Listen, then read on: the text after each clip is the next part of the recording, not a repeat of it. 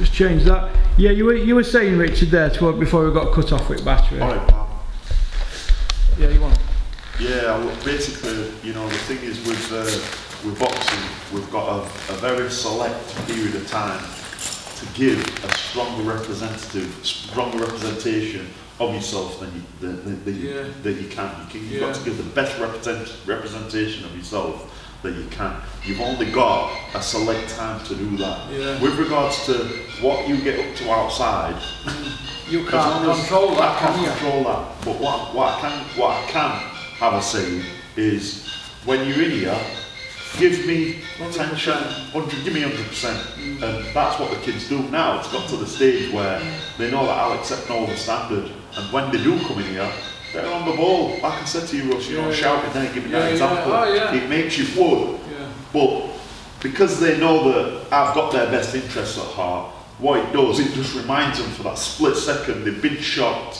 Yeah. Then they get back onto the work and then they're back into it. They're back into it, they're grinding, they're getting on with it. And you watch some of the kids in here what sparring, 12, 13. My 11-year-old is spars 6 3-minute rounds. You know, people say, yeah, well, you shouldn't be making kids spar. I didn't say he takes shots for 6 3-minute rounds. As soon as these kids get caught, they're in boxing.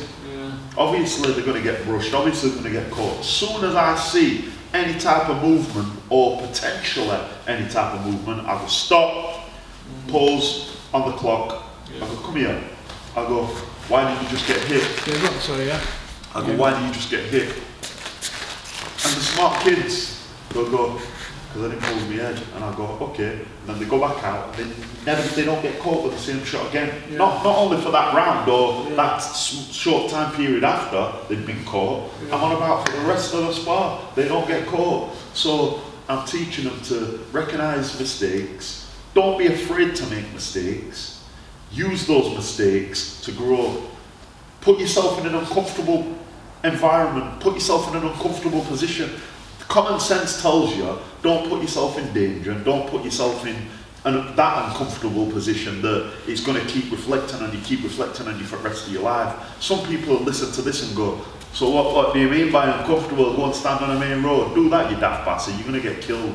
What I'm saying to you is, take yourself out of your comfort zone. This is what human beings don't realise. Take yourself out of your comfort zone. Put yourself in the mix. My gym in particular, right? Come in here and you're going to find it hard. I don't give a damn who you are. You're going to find it difficult. And it all depends how long you can last for then. All depends how long you can last for.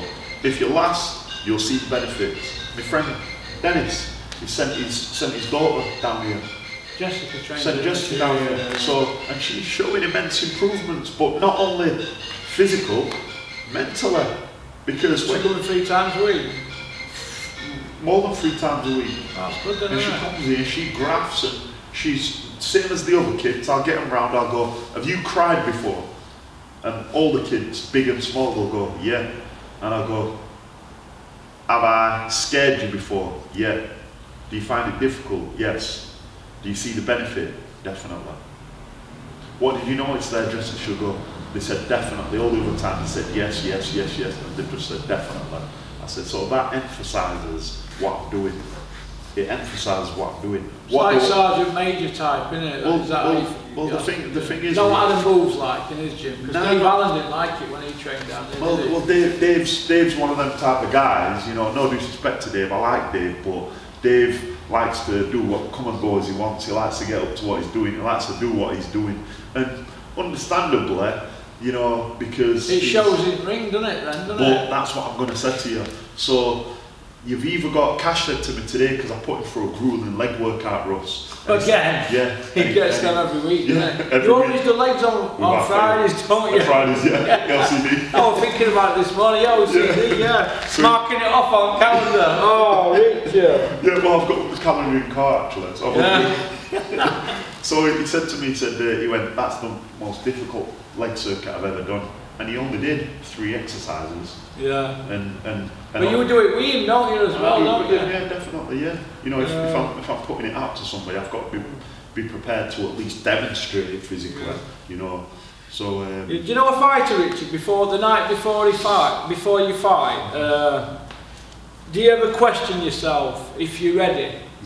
Because I've had this conversation with Froch, but you tell me what you used to do the night before, and then I've actually got a picture of me and Brendan. I'll get the phone and show you. I've got a picture of me and Brendan in the room before the Lucas Brown fight. Yeah. And I ain't gonna make excuses. Yeah. The better man won on the night, and I'm not holding on to it. I'm proud that I had a go, and I'm proud to share. He won a world title, didn't he? Yeah, I'm proud to share the ring with Lucas Brown and everybody else that I stepped in the ring with. But and he were red hot then as well, wasn't he? He were firing on all 4 cylinders. But to be honest with you, Russ, I understand more than ever now that it's not necessarily the account that the person who wins. Yeah. It's not the account that they're giving of themselves. 9 out of 10 times, it's the account of the person that's losing. When you see people get knocked out cold, when you see people run out of gas, when you see people get caught where they shouldn't have got caught, you have to understand what they've got to get to that position of that fight.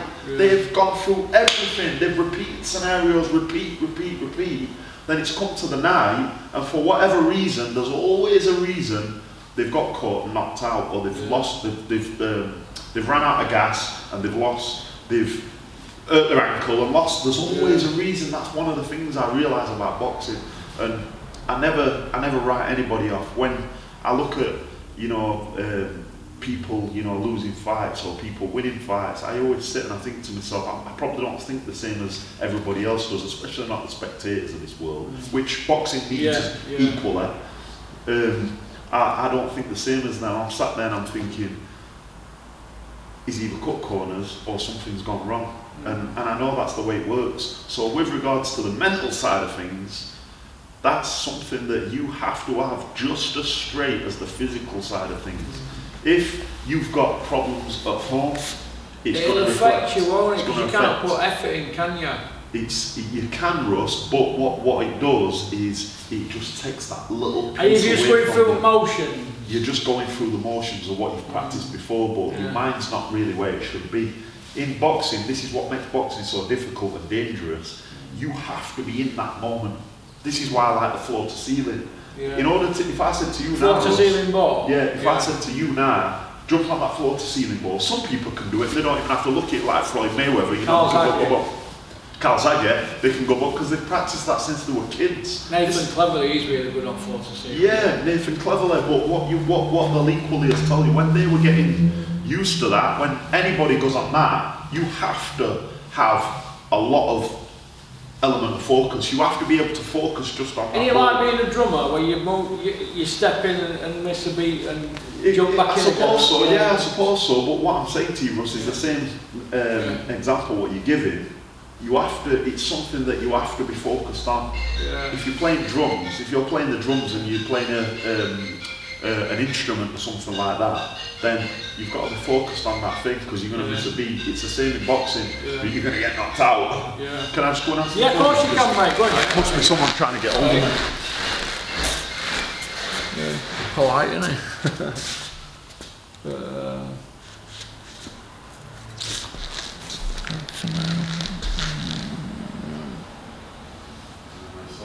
No, but you don't have to apologise, mate. You're alright. It could have been important. Exactly. Yeah, you've got kids, but getting back to what we were speaking about there, I remember. I think it was night before weigh-in, or it might have been night before fight. Obviously, I always revert back to Carl Froch because he more or less got me doing this. Yeah. Obviously, you know the story about me being 28 stone when he was in camp with Ward and he's saying, you need to go get that up. And I'm like, yeah, you've been saying it ages. Eventually, I went and got it, after I put probably another stone on. Yeah. But, so I picked his brains for years from 04, from when he won the British title. I've always picked his brains and studied him and my own little pet projects and give him statistics about opponents, and that's how I sort of got mates with him. Yeah. And he was saying to me before the Groves fight, he said, I'm all ready and that. How do you reckon the fight will go and all that? Do you reckon I'll be alright? Now, I don't know what, and he won't mind me talking about this now he's retired, but he was obviously questioning himself because he went to Ellen back in the first fight, didn't he? Yeah. And that's a fighter's mentality, isn't it? will it be the same again? Because he knows what happened, doesn't he? Yeah. But he said that, why am I questioning this? And I've got it all in, and he kept saying to me, I've done it, it's all in bank. Yeah. I've marked it, because he's got a diary, Carl. Yeah. He says, I've marked it all off. I've done a personal best in every single thing. Yeah. And we've done like an extra like 2 or 3 days. Plus he'd seen a sports psychologist, and he'd actually lived there nearly all the time. You know what I mean? On the odd time he had to go, he went home in the 12. He did 2 weeks on his own, and which were from home and then he did 12 weeks up with Robert. And obviously I seen him at the beginning of his camp, and he's like, I've got to go training. You know, he did that 2 weeks on his own, 12 weeks at EIS, and he was living with, is it Warren Beister? Yeah. Warren, he were with, I think he were on top bunk, with size 12s hanging off and frocks were on, roughing it, you know what I mean? It's like, God. But he had to go through all that, and a sports psychologist to get through the grocery and that. But he's saying to me, and he's got obviously £1 million house at home, and you know, other than Nottingham. He's living it rough, and in Canberra he's saying to me,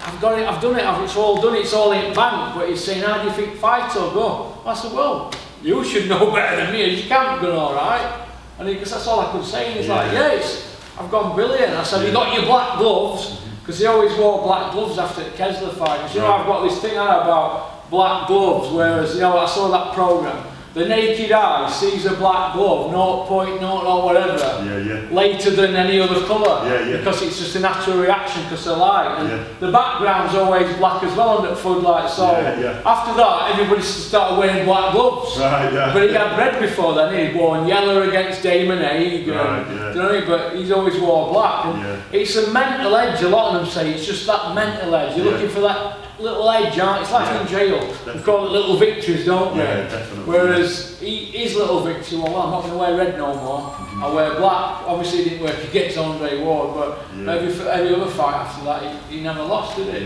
You know there's something behind it all. But you know, one of the things that I got into was obviously being involved in boxing. Was little bits.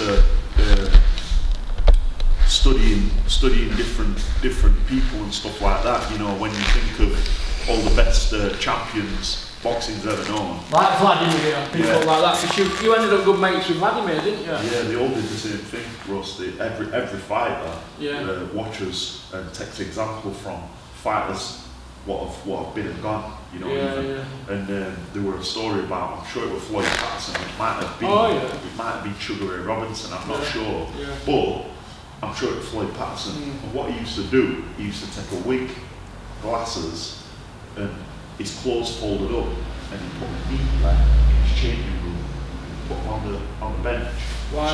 So one day somebody said to him, they went, why have you got your stuff there with a wig and stuff like that? I'm sure he had glasses and everything like that.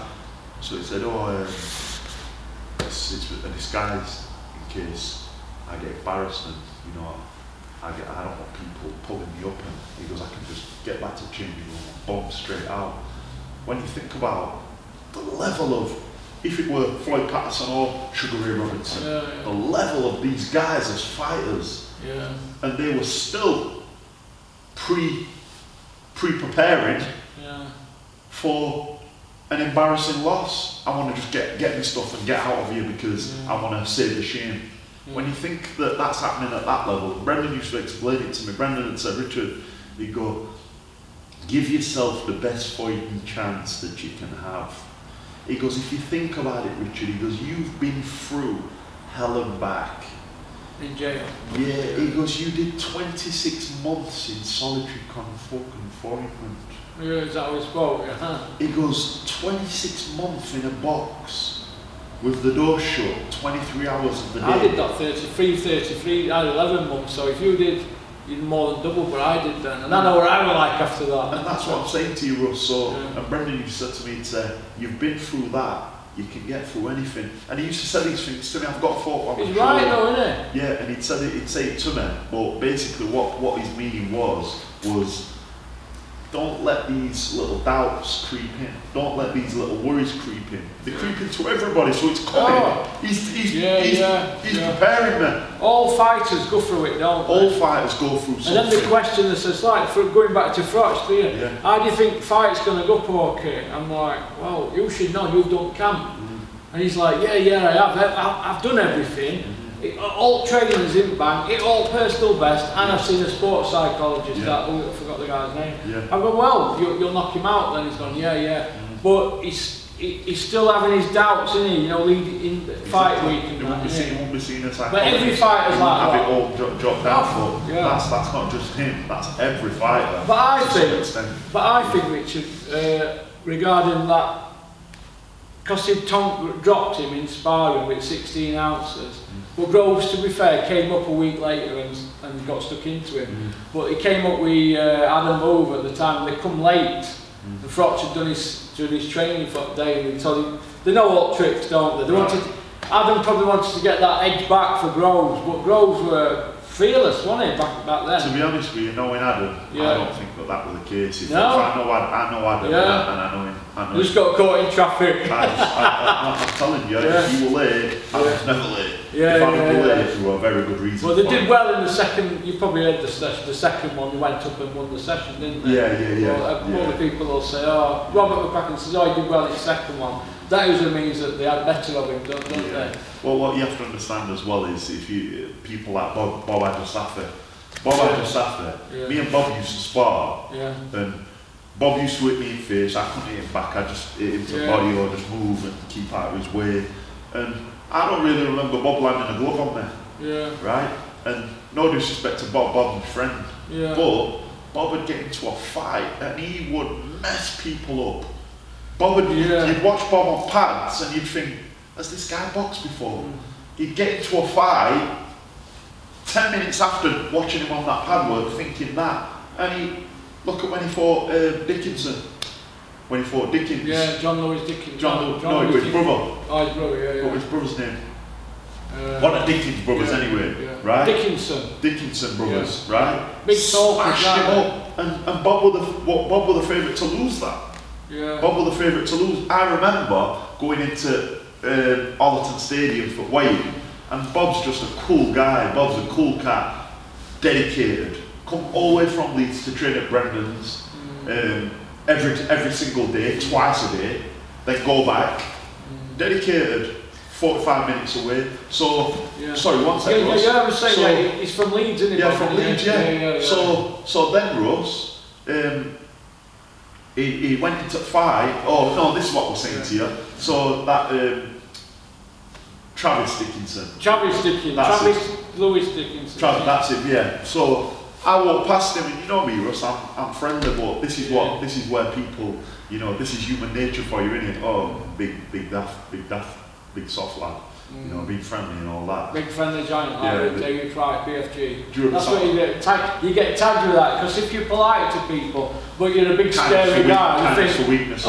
He's just a big soft lump. Yeah, exactly. Because he's nice and friendly. They expect you to be walking in, fucking ripping, crushing chairs and tearing building apart. Exactly. So this Travis, I walked in and he's like, and I'm like, how you doing, man? You all right? Good luck today, yeah. And Bob's my friend, but there's more fights. I've got this equal amount of respect for them as fighters. So and he went, nice one. So I walked past. As I'm walking away, I heard somebody else, just a little kid, or like 15, 16-year-old kid, go up to him and go, yes, good luck today. And he just like looked at him and didn't even send off him, didn't even acknowledge him. Bit of a dickhead, to be honest with you. Bit of an idiot. Seeing this, we'll talk about it if you want to talk about it, no problem. Who was this? That Travis Dickinson. Travis Dickinson. So anyway, because I don't like ignorant people. Yeah, we're ignorant to you. You were fucking ignorant. So no problem. Yeah, you want to talk about it, no problem. Let's have a chat, no problem. So anyway, he's what do you call it, Russ? He's gone into the fight and got folded by Bob. Did he? Yeah, and it was nice to see. I've got nothing against Travis, I've got nothing against him, right? But I'm just saying to you, it was a typical success story of act like a dickhead and you get folded, and he got folded. Like Broner against Maidana. 100%. 100% exactly the same thing. Act like an idiot and got folded. Did same thing with another fighter as well. Like a Broner's one of them guys, isn't he? You know. Somebody else said about him as well. How he ended up a 4-weight world champion at one point, undefeated. No, don't. I promise you this.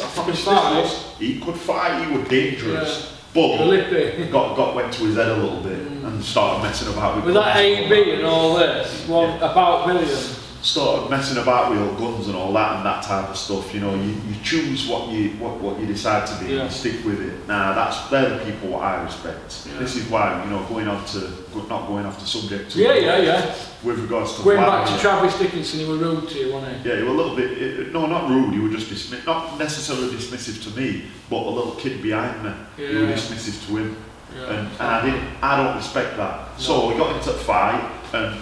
I'm being honest, Bob folded him in half and I was buzzing because I thought, act like a knobhead, you get folded in half, and that's what happened. But what I'm trying to say to you is to look at Bob, you'd never think to yourself, this guy's going to be a world beater.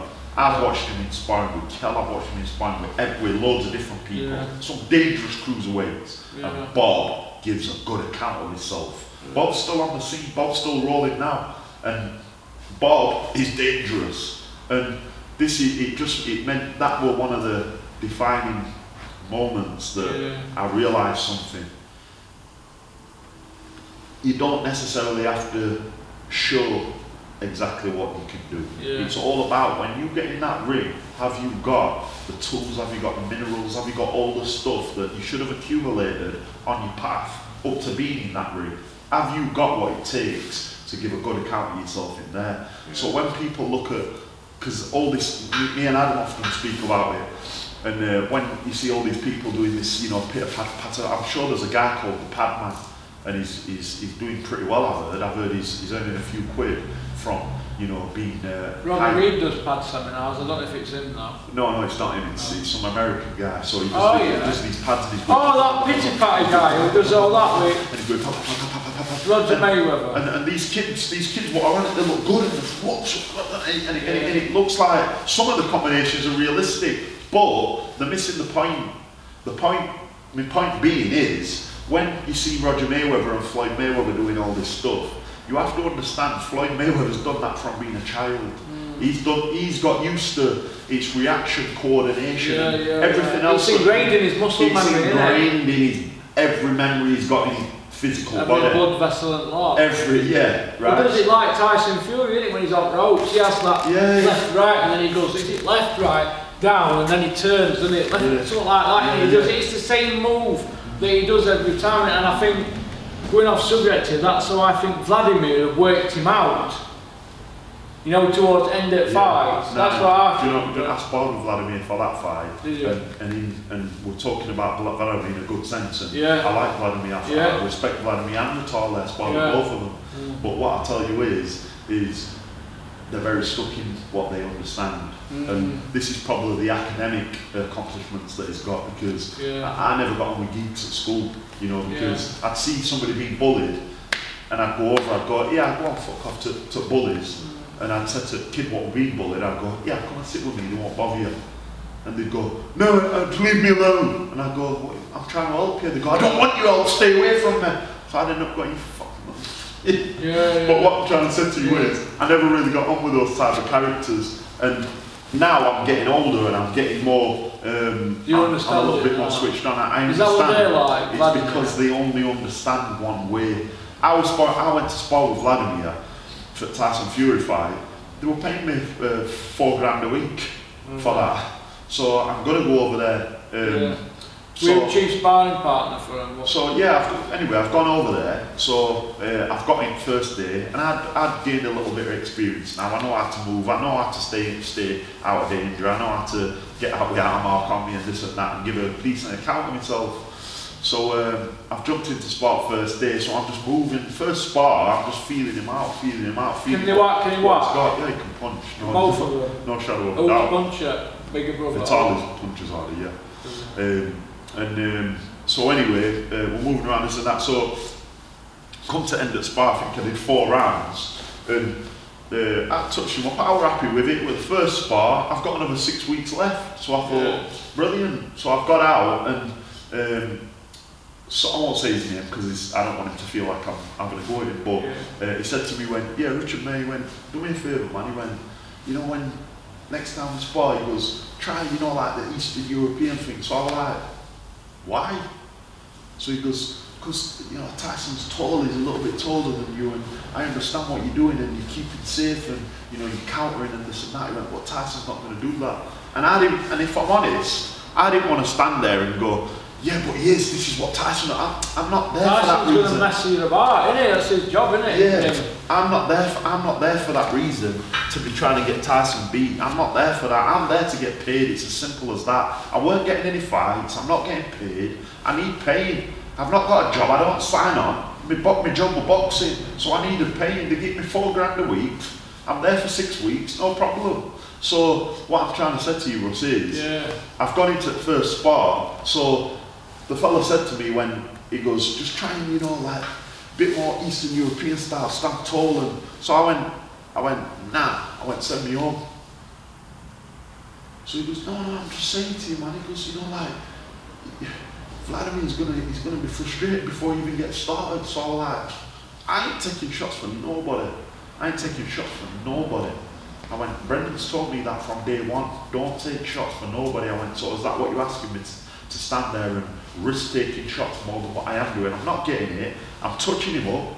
I'm winning the rounds. So I don't understand what you're saying. And he's like, no, I ain't saying that, man. I'm just saying to you, like, you know, try and mix it up, try and stand tall, try and, you know, box and let your shots go a little bit more. So I was like, yeah, no problem. I'll let my shots go a little bit more. I got him, not the next day, the day after that, and did the exact same thing, but hit him a few more comfortable times and, you know, troubled him a few times, Vladimir. And they basically, the third spar, turned up to gym to spar, always half an hour early. Turned up to spar, and Jonathan Banks goes, yo, Richard, bro. So I goes, yes, Jonathan, how you doing? So he goes, you're not sparring today, bro. So I was like, why not? I goes, I've come from England, man. I need some work. I need to get that work. Hopefully I'm going to be fighting soon, Jonathan. I need to spar. So he goes, well, you'll have to spar with other sparring partners, Richard. He goes, because, like, Vladimir's just said that he only wants to spar with certain people. So I was like, and he said he don't want to spar with me. And Ross, I'm one of them that I'll voice what I'm thinking, you know, especially if money's on line or my house on line. Don't you get paid if you don't spar him? Nah, they were paying me. They paid me $4 grand a week, and I sat there for another 5.5 weeks. You didn't get to spar. And they didn't want to spar. But you still got paid. I still got paid. That was for Tyson Fury fight. Because what they do is that old Lennox Lewis, Emmanuel told me that Lennox Lewis used to do it. Lennox Lewis used to employ every sparring partner that he could get hold of, and he'd be paying him a mint. He'd be paying him nicely. Do you know why? So that nobody else could hire him. So that his opponent couldn't hire him. Do you get what I'm saying? So I understand that, but I'm sat there and I'm like, and none of other professionals what were there, they didn't want to spar. So I was like, flipping heck, and I'm sat there and I'm thinking, what is this guy doing? I'm thinking it. I didn't say it because, like I said, I'm not there to see Tyson get beat. If I'm honest, I'm there, like I said, to get paid. I didn't necessarily want anybody to get hurt. I most definitely didn't want Tyson to lose. It's not going to benefit me if Vladimir wins. It's going to benefit me more if Tyson wins for boxing at that time because I'm a professional boxer. But what I'm trying to say to you was, cutting a long story short, he failed to prepare. Who failed to prepare? Vladimir, That's not taking nothing from Tyson. Tyson did it that camp, didn't they? Tyson got in the fight and did what he normally does. A lot poorer version than what I would do to Vladimir, if I must say. No disrespect to Tyson. But did what he had to do and took the titles off the lineal heavyweight champion. He snatched that out of his hands. Sorry, like Vladimir said, took it like a thief in the night. Right? Whether you take it like a thief in the night or you snatch it off him and snap him, breaking him off, he won nonetheless. And what I'm saying to you is not taking anything away from Tyson, because I think he's brilliant with what he's doing. I think he's brilliant where I've seen him come from. I think it's brilliant where I can see him going. He's in WWE now without going too deep into any subject. He's doing brilliant, and I respect what he's doing. And I like Tyson. I get on with Tyson. But what I'm saying to you is Vladimir failed to prepare. He had me sat. I was the trickiest motherfucker in that ring, and he could not hit me. His glove didn't even touch me once in 2 spars. And what did he do? No, I don't want. That's too hard work. Put him on the side. Then what did he do when he got into the fight? Struggled because it was hard work. So what I'm saying to you is every